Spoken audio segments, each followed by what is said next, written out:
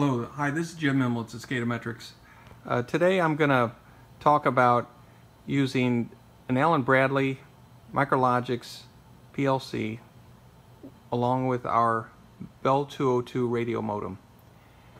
Now this panel here to the left is an Allen Bradley MicroLogix 1400 PLC. Underneath it is an EM100 EtherMeter flow meter gateway, which is a device that we manufacture. It's our flagship instrumentation. It reads 1 or 2 encoder type water meters, translates the readings, both total and flow, into industrial protocols such as Modbus, DF1, and Ethernet IP. This particular panel is used to demonstrate our compatibility with the Allen Bradley protocols. The EtherMeter speaks DF1 full duplex, DF1 radio modem, and that's on the serial ports. It also speaks Ethernet IP over the Ethernet port. Typically what we do with this panel is we just have things wired directly just to show the functionality. However, in this case we're going to connect it with this this pair of radio modems. We're going to use those just to show how you could have a MicroLogix talking to an EtherMeter over a great distance using analog radios with our Bell 202 modem. Now in this case,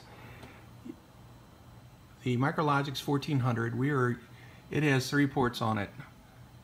Port 0 is a serial port, RS-232. It's a DIN 8 pin out right there.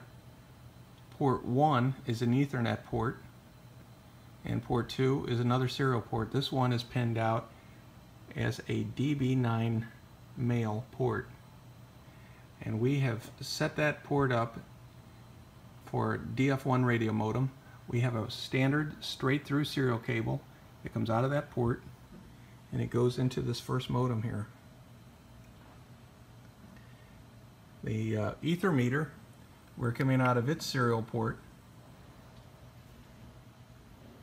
and it goes into the second modem.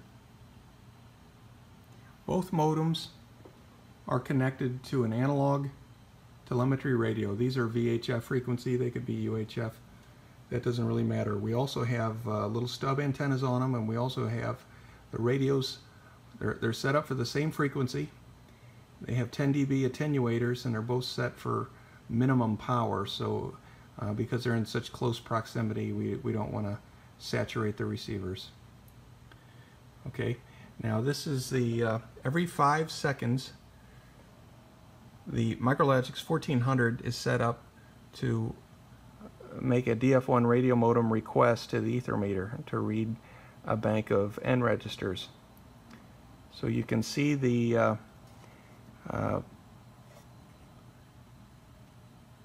transmit light lights up red solid for about 500 milliseconds, then the data comes out, and then it releases. The reason for that timing is we need to key up the transmitter on the radio, and we need to give it time to settle down. So typically we'll key it up for about 500 milliseconds, then send the data out, leave it keyed up for about 50-60 milliseconds after the data is completed, and then release it, and then the MicroLogix then listens for the response from the EtherMeter. And you can see over here on the EtherMeter end, the yellow light means the channel's busy, it's receiving the data. You can also see that its channel busy corresponds with transmit from the MicroLogix. And then you can see it respond back. Same sort of timing.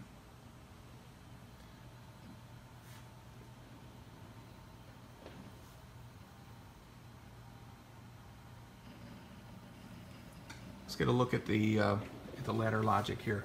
Very simple program we have here. It's just a 3-line program.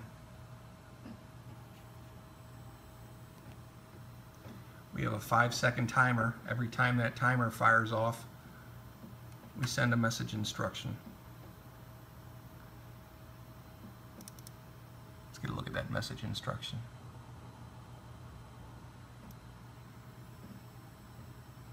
There it is. It's a 500 CPU read.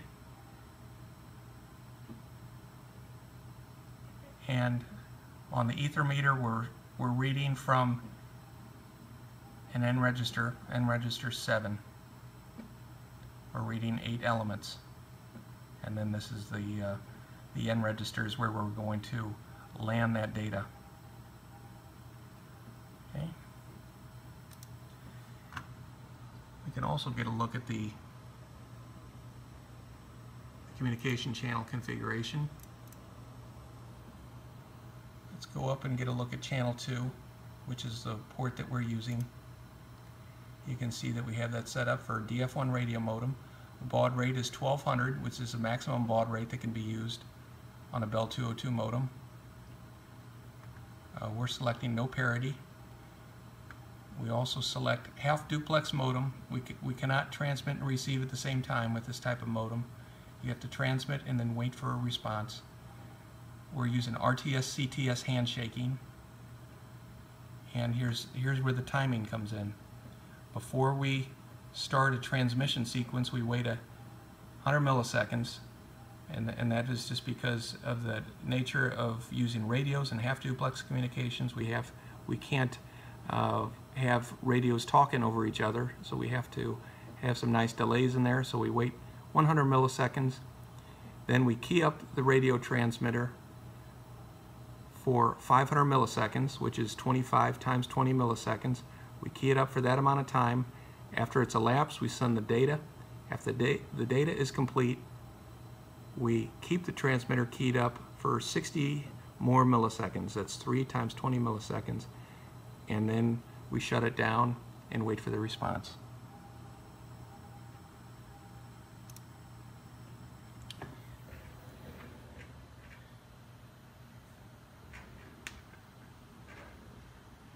Now you can see that the jumpers on this, it's set for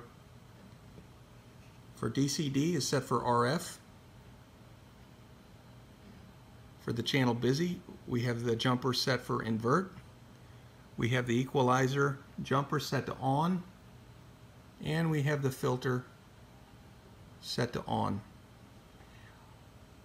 Also, RTS and CTS are jumpered together, so that either has to be done in the cable or it has to be done at the circuit board level, and we made a modification on both of these modems to it's only required for the Allen Bradley PLC in this case, but the Allen Bradley PLC will not transmit until it sees that CTS is asserted from the modem.